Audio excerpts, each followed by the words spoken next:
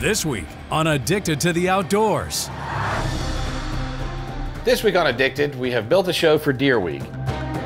We thought we'd highlight each one of the Brunsons' favorite deer hunts. It was an amazing trip with just me and my dad. This buck was about 140, 150 yards. Gina's favorite buck, I could have picked that one. At the time, it was a new record with a bow by a woman. I named him Jeff. To this day, I don't remember. Don't ask me why. For me, picking my favorite whitetail of all time is extremely difficult. Which was almost, and I mean almost, big enough to beat my sister's record.